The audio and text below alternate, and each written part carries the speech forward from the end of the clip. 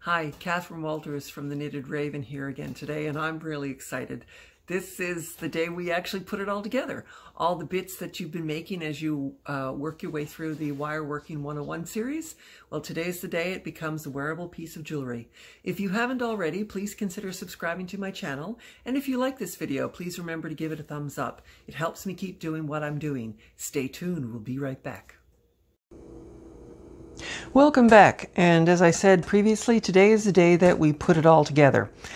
If you have been working your way through the Wire Knitting 101 series, you have practiced your wire wrapped loop, you have learned to do Viking style wire knitting, you have also learned to make a clasp. You've also learned to make the cuffs necessary to finish the ends of the Viking wire knitting the way I like to. You're also going to need a set of beads to sit on top of your cuffs, and I'll show you about that in a minute. You'll want some pro polish pads to clean as we go. You'll want some 20 gauge wire. You're also going to need round nose pliers, a pair of square nose pliers, actually two is handier, chain nose pliers, cutter's gauge to cut 20 gauge wire. You're also going to want either a soft measuring tape or a ruler. Choice is yours. Okay, so the first thing I like to do, even though I've stored my wire knitting in a plastic bag, is I like to run a pro polish pad over it, and I just ease it through very gently, not pressing too hard, but pressing hard enough to give it a clean. I go in one direction, and then I will go in another. If you are using steel wool to clean yours, you will need to get a pair of tweezers and pick out any little tufts of steel wool that end up left behind, because invariably there will be. I used steel wool when I first started out, and discovered that Viking wire knitting can also pick up woolies. This will also give you a chance to see if you actually got all the little wire bits tucked away when you were finishing off your chain. So, behold, wire that has been kept in a plastic bag still oxidizes. That is the way of the world with wire. Now, some of you will have a much shorter length of Viking wire knitting than I've got here. And some of you may be wanting to make a bracelet. What I'm going to do is finish one end of this first, and I'll explain to you why. In order to calculate the total length you're going to need, you need to know what happens when all of this is attached to your end. See? Bracelets do need to actually fit, and they're not as forgiving as necklaces. So I always start by finishing one end. Then I measure basically everything that I've added on to the end of wire. And I make sure that the bit, that includes the collar, the bead, and the wire wrapped loop, that I add that on to the total length, because of course there'll be one on the other side. And then I figure that into how long this needs to be. I hope that wasn't too complicated. I'll write it out in the description box just to make it a little easier to follow. But the first thing you're going to need is a length of 20 gauge wire. I usually cut myself a couple of inches at least. I'll show you why.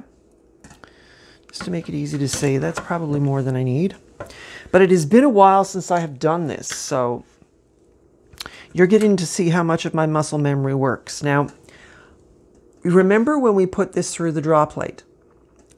The draw plate had measurements on it, and I said it's helpful to know how wide your finished VK actually is, because I think I ended up with a 4mm needle, or sorry, a 4mm diameter. So I used a 4mm needle to wrap the wire around to create my collar or cuff.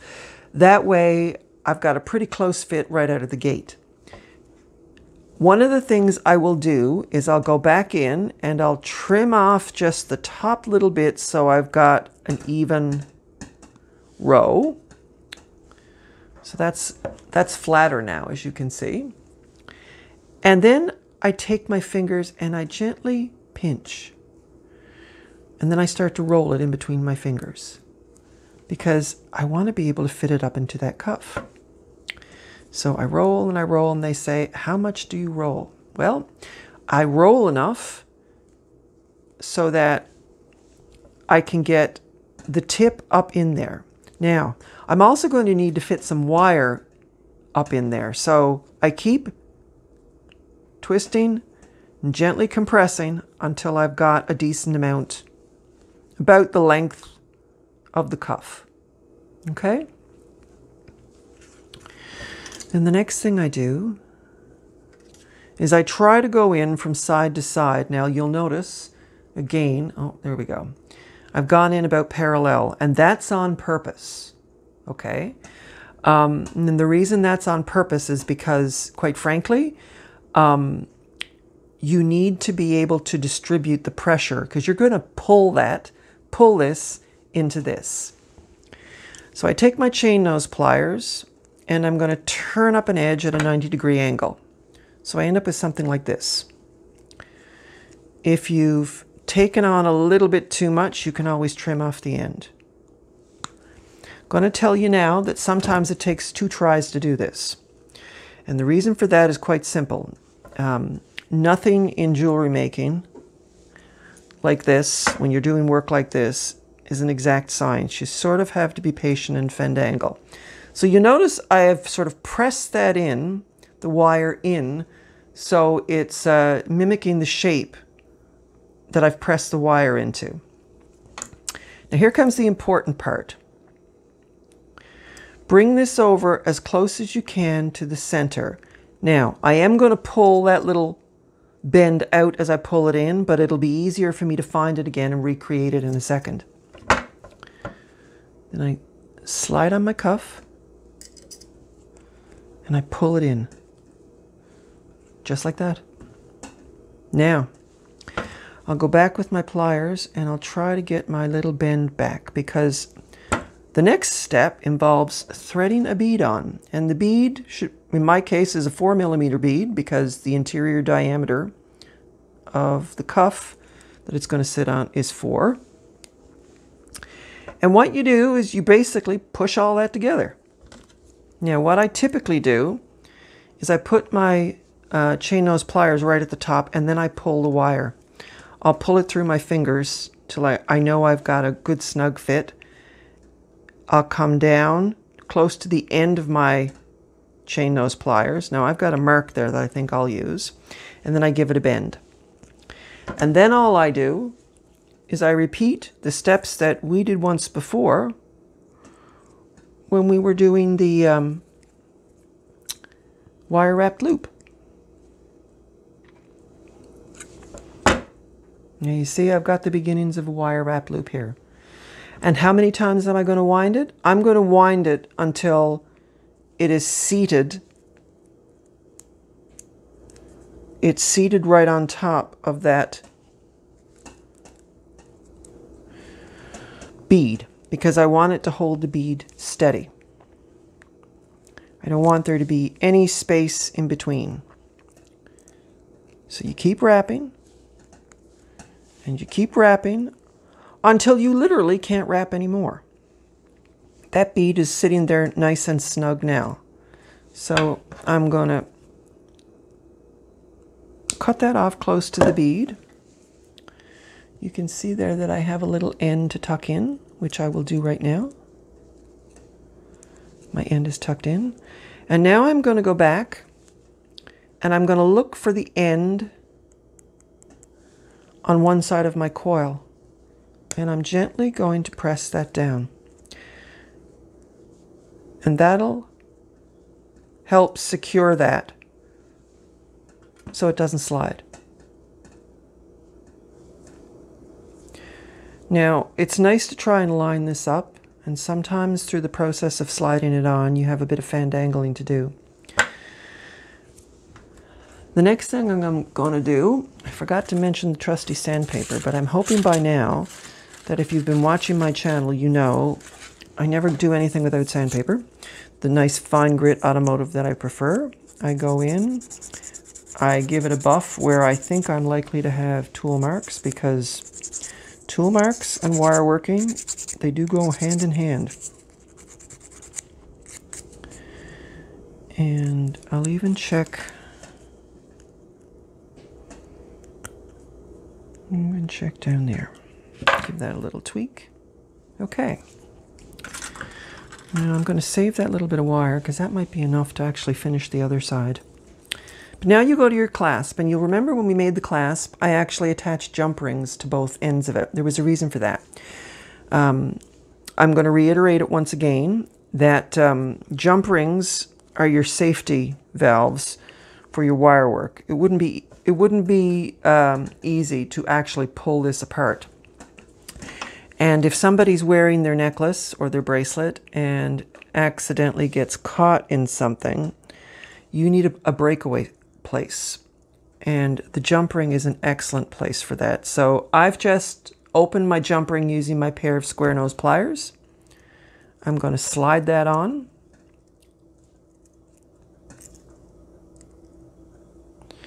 And twist it back in shape. Now I've got that end attached. I'll attach the clasp. All right. Here's where you have enough finishing work done to do the measuring I mentioned at the outset. So say, for example, let's take our little ruler here now. From the bottom of the cuff to the top of the wire loop, I have about 1 inch. So the top of the coil, or the wire knitting, goes to about the top of the coil. So you actually add about 5/8 of an inch, or I added 5/8 of an inch to the length to get to the top of the wire wrap loop. In total, I'm adding about 2 1/8 inches to the length here. So 2 1/8 inches plus 1, 2, 3, 4, 5/8. So that's 2 6/8. So about 2 here. So if I've already got 2 and that's 3/4. Actually just under 3/4. If I'm adding this much to my bracelet length, and I know that my total bracelet length only needs to be 8 inches, say for instance, let's flip it around this way. I can come up. Now we're going to add on what the bead and the wire wrap loop will add. And I'd come to here. And that's where I would cut it off to add my cuff, bead, and loop on the other side. I'm going to make a necklace out of this, so I don't have to worry about that. And I'm going to repeat this just one more time so you can watch me do it again. The first thing I do is I take the very end, I start to shape it, and if I don't like, if I've got a little bit sticking out of the end, I can easily get rid of that with my cutters. Just keep pressing, and again, watch yourselves because you don't want to stick that end of wire into your finger. I'm doing all my cutting over my bead mats so I don't accidentally drop sharp bits on my kitchen floor. And I put my piece of 20 gauge wire in, grab my chain nose pliers, put a little bend in that. Actually going to cut that off a little bit. May need to trim off a little bit more. I think I need to go through that again. Don't think I was as high as I was on the last one. That's the other thing you want to, in order for your measurements to work, you actually have to cut off pretty much the same amount on both sides. All right. And once again, I'm going to bend this in just to make it easier to do that once I'm actually ready to thread a bead on. Slide this on. And I just give it a little tug and a little twist. I think it might have been easier to do that from the other end this time. But anyway, it's holding. We'll go with that. And I like to go down. What I'm trying to do here is, as best I can, square up my wire so my bead sits in the center of that thing, or that thing being the cuff. One more time, threading on a bead, pulling it snugly, using my chain nose pliers to give myself a little Armstrong in there. Go to my mark on my pliers. This is my Sharpie marker mark. Get my round nose pliers, come back in, go to the mark on my round nose pliers, and make my wire wrap loop over my bead. And once again, I'm going to tighten this up until there's no more room left to wrap, because I want that bead to sit snugly and to behave itself. I can still wrap a little bit more. All right, now I'm going to cut this off with the good side of my cutters facing towards me.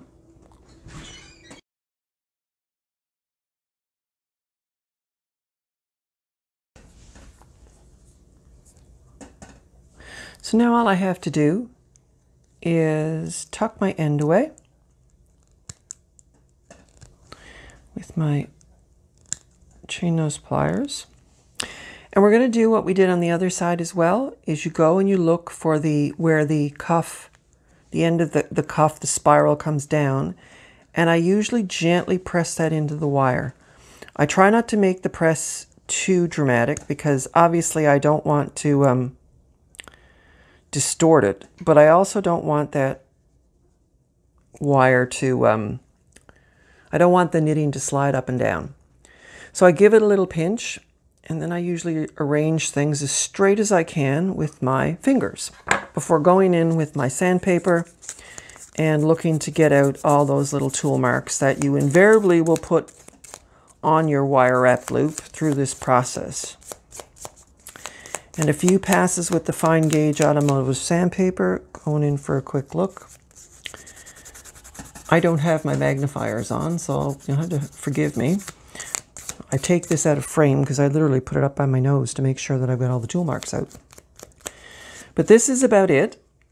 All I have left to do now is get my clasp attached. And that just involves opening the jump ring from the other side, or on the other side of the clasp, sliding that through, and then closing the jump ring. And voila! You have a lovely piece of jewelry, all ready to wear and enjoy. That's it for today, folks. You've created a piece of wire knit jewelry using all the skills that you've acquired so far in the Wire Working 101 series. I hope you enjoyed today's video. If you haven't already subscribed, please consider doing so. And if you like this video, please consider giving it a thumbs up. Stay tuned. In the next video, I'll be showing you how to use Viking style wire knitting to fill a wire frame. Hope you have a great day. Bye-bye.